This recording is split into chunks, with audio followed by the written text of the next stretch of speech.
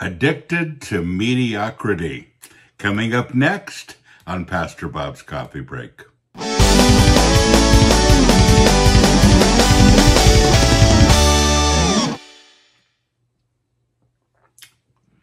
I have OCD, obsessive coffee disorder.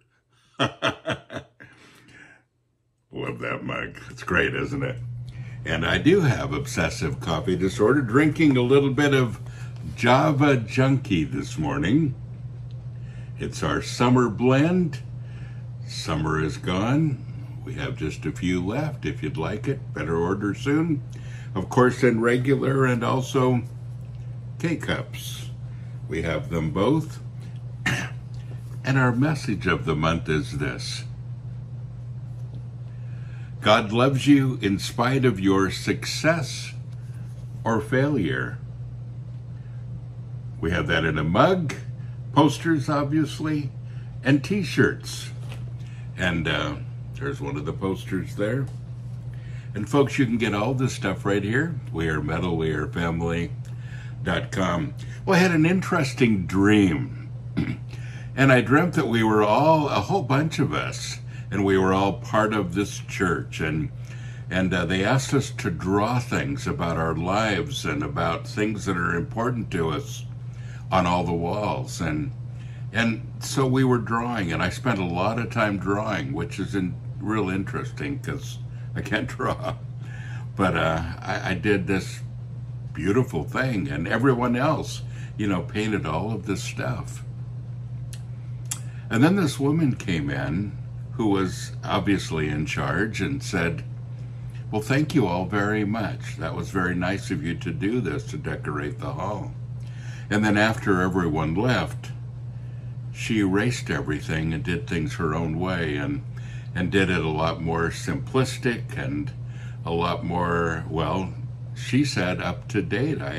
When we came back later, she said, how do you like this beautiful hall? I updated it and I made it look more pleasing and more friendly to people and just more in tune with society.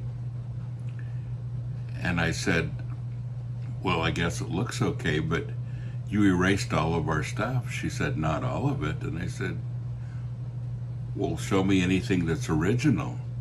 And she looked around and she goes, oh, I guess we didn't keep anything.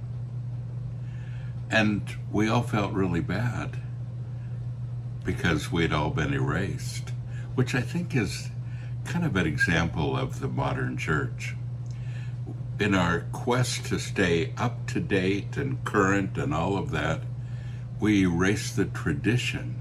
We erase some of the things that are important to us. And it isn't about musical styles or what's vogue in society this year, what is cool on HGTV or, decor.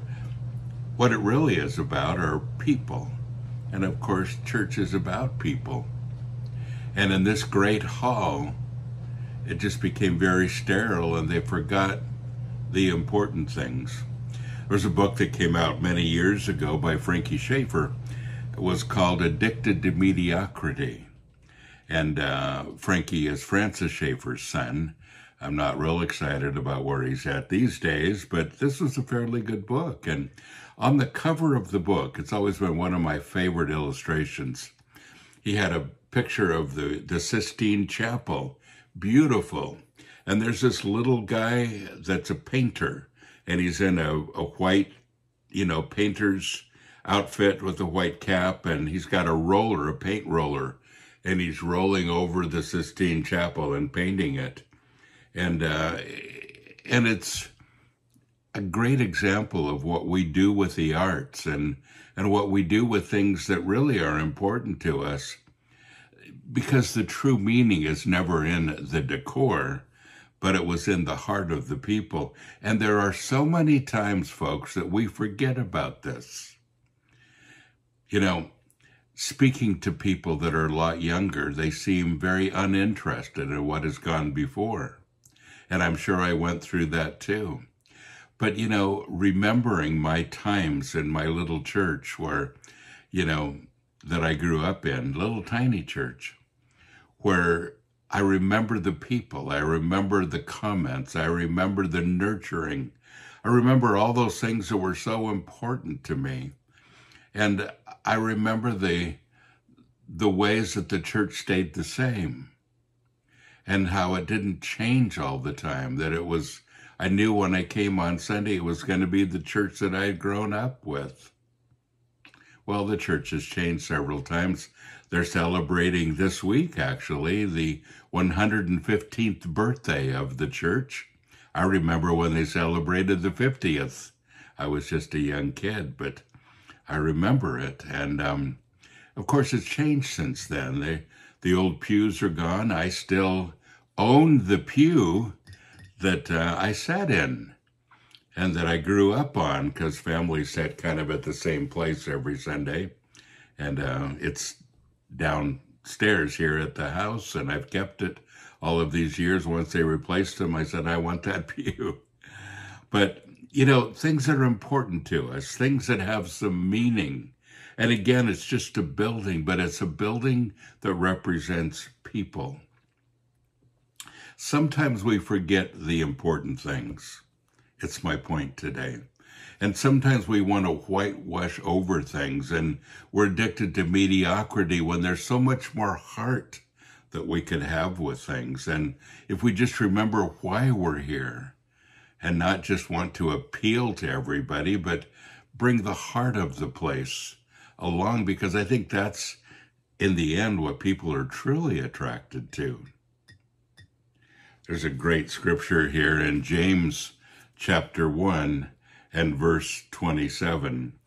And it says, pure and unblemished religion, as it is expressed in outward acts, in the sight of our God and Father, is this: to visit and look after the fatherless and the widows in their distress, and to keep oneself uncontaminated by the secular world.